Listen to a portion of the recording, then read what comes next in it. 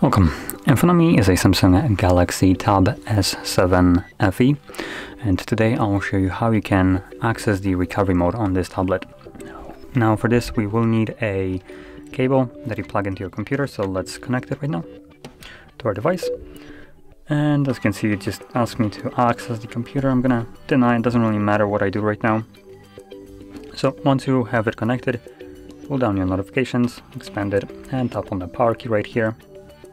Select power off, and once the tablet turns off, you want to hold power key, so power and volume up, so both of those keys right here.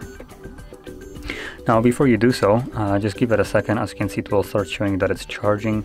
In a moment it's also going to tell us the exact charge, which is what we're waiting for.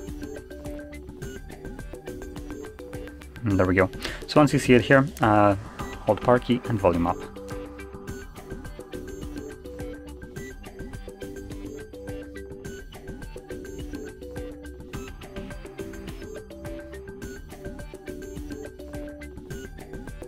And there we go.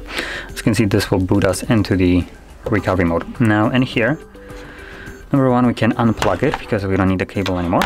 And number two, we can navigate using the volume keys. So volume down will go down and up will go up, and power key will confirm whatever is selected. Now that being said, from here we have a couple different options. We have a reboot system now. We have reboot to bootloader, which I believe just takes you back to Android, so this I think doesn't work. We have apply updates from ADB or SD card, wipe data, factory reset, wipe cache partition, non-system, view logs, run tests, and simply power off the device.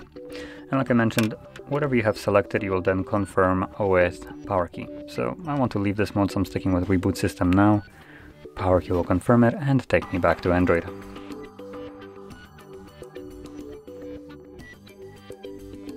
And as you can see, we're now back in Android. So if you found this very helpful, don't forget to hit like, subscribe, and thanks for watching.